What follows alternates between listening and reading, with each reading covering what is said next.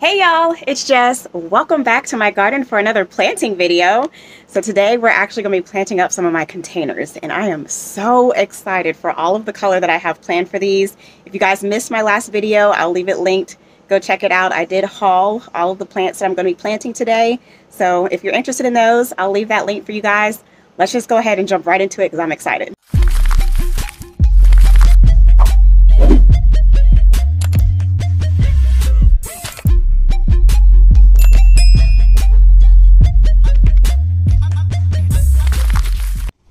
Alright, so here's the first pot I want to work on. This is actually my DIY stone planter that I did, I think, 3 or 4 years ago. I'll leave that video link for you guys if you're interested. It does need a touch-up paint job at this point, so I will probably do that after this video. I'm not going to film that for y'all and bore y'all with me spray painting. But I did lose the emerald colonnade that was planted in this planter, so I dug that out. The soil that's in here has only been in here for 1 season, so I'm just going to top it off with some fresh soil, add in some fertilizer, and then I have one just like it over here that I want to work on. So yeah, let's go ahead and get right to planting.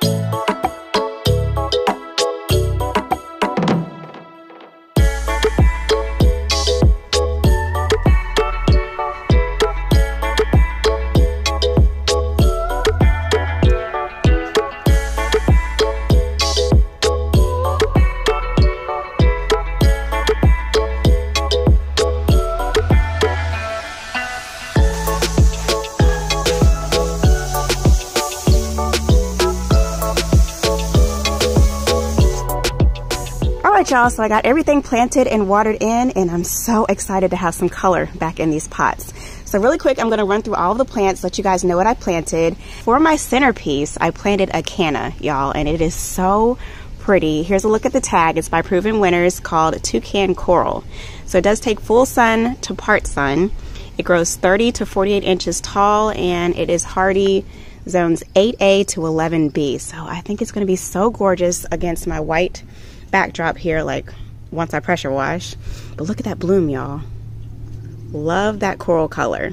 And then behind that, I planted an Impatiens Walleriana. And here's a look at that one's tag. Another Proven Winner is called Rockapolco Coral Reef. I know, y'all, another coral, but the blooms actually don't really look coral to me. They're a little bit wilted just because I just watered them. But look at this one here. It's more of like a Barbie pink, I guess I would describe it as. But anywho, this one does take part shade to shade. It grows 10 to 20 inches, and it's hardy zones 11A to 11B. So if I didn't mention, I do garden in zone 7B here in North Carolina. So all of these that I planted are annual in my area, which I think is fine because I like to repot my pots every year. And then down here, this gorgeous beauty, look at that bloom, y'all. So this one is a begonia. This one is called Nonstop Fire. It takes sun to part shade and grows about 8 inches tall, so I think it'll fill in this entire area. But just look at that orange color. I'm so into orange this year, y'all, so I think those two, well, actually all of this will be a pretty combination. Down here on the front side, I planted a begonia. This one's called Funky Pink Begonia by Proven Selections. And it takes part shade to shade. It grows 8 to 12 inches. And this one is hardy zones 11A to 11B. So again, here's a look at that flower. Super pretty hot pink and orange color. Like, it's just gonna be tropical vibes all in my front here. And then lastly, over here on the side, as my trailer, I just planted a Marguerite sweet potato vine. This thing grows like crazy, y'all. So I wanted it to just trail down the side of the pot. I think it'll be really pretty. So yeah, that is the first mix of plants. And then up here at my front door, I potted up another hibiscus. I had an orange blooming hibiscus here last year, and I loved it so much, I had to pick up another one. So here's a look at what those blooms look like. Look at that, y'all. Oh, isn't that gorgeous? Like, I love that hot pink center and the yellow and the orange. It's just so tropical vibes. But anywho, this one is called Tangerine Paradise Wind. So this one is actually a new hibiscus that my garden center was growing this year, and I just had to have it, y'all. Like, this was not in the plan to pick up, but I think it's going to be beautiful up here at my front door.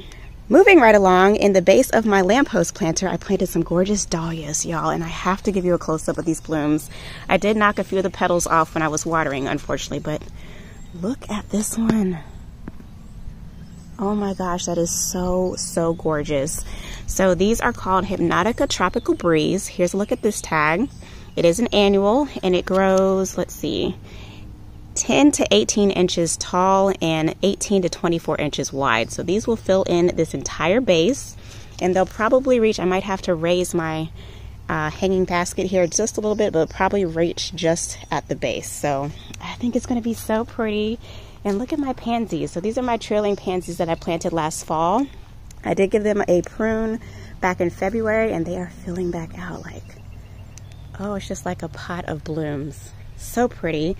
Just don't have the heart to pull them out. I did purchase some annuals to plant these up for the summer, but I'm just enjoying their color for now. All right, so now we're in the backyard, and I did decide to do a quick little drift back here just along the front border of some petunias. So here's a look at this tag. They're called Supertunia Persimmon, and they're so pretty, you guys. Like, look at that orange corally color with that yellow throat. They do take full to part sun. They grow 4 to 8 inches tall and wide. So I'm so excited to see these fill in right here. So if you all are wondering what these little green mounds are, this front row is the petunias that I just planted. Behind that, I have a drift of white Juan's Veronica, and then I'll have purple Millennium Garlic. So I think it's going to be so, so pretty. Oh, I'm so excited. Also, I decided to underplant my topiary, and this is the one that was struggling last year. I have been treating this one, like literally I doused this entire thing in spray, and it's bouncing back, y'all. I'm so excited. So basically what it's been doing is pushing out, like dropping all of its bad leaves like these. Like you can see, I've been trying to clean them out as they drop, they've been dropping and pushing out all of this new growth. So I'm so happy with how it's responding to its treatment. Like, look at all this new growth, y'all. Cannot wait to see it fill out. And it's also setting its blooms. Do y'all see that? Oh, so I'm so happy that this is recovering. It was stressing me out. But anywho, I decided to underplant it with some Calibrachoa, and they are a little bit closed up just because I just watered them in. Here's a close-up of what one of the open blooms looks like. If I can get it to focus. Look at that, y'all. I love that lilac. Like, y'all know I love my pinks and purples, so I love the lilac and that deep purple center, and then way down on the inside, that little pop of yellow. Oh, and these will fill in the entire base. So I'm so excited to see this planter fill out. And then down here at my mailbox bed, I did not film this for you guys. I actually planted these a couple days ago when I first bought the plants. I was just so excited to start planting. But I did pop in 4 Calibrachoa around the base of each of my fluffy gold arborvitaes here. Here's a close-up of those blooms. They are a little bit wilted just because, again, I did just water. But I love that hot pink color with that yellow throat. And they are going to fill in and probably spill over the sides. So I'm so excited for the color down here. All right, and for my last planting of the evening, I potted up my cute little elephant pot here with a petunia. And if you all have been following me over the years, you know how obsessed I am with double ruffle flowers. Look at this bloom. Is that not gorgeous? Oh, it reminds me of a carnation. So this one is called Origami Burgundy Petunia, and I know the tag says burgundy, but this is actually a deep grape violet purple, and I think it's going to be so pretty mixed in with all of the color I have here in this area. By the way, look at my Japanese maple. It is coloring up so pretty. So it is a little bit lopsided because my trash guy actually knocked off all of the branches on this side of the tree a couple years ago. So yeah, I was really sad about that, but I do plan on relocating this to the backyard at some point. I'm just not ready to do that yet. Yeah, y'all, I'm just loving all of the color in this area and how lush everything is looking. But anywho, so that is going to wrap up this video. Thank you guys so much for joining me tonight for this quick little plant with me. I hope you all enjoyed it. I really wanted to get everything planted because we actually have 6 days of rain coming up in the forecast. So they'll be well watered in, and I think they're going to have a beautiful season. So thank you guys again for watching this video. I hope you liked it. If you did, be sure to give it a thumbs up, subscribe, and I'll catch you in my next video. Peace.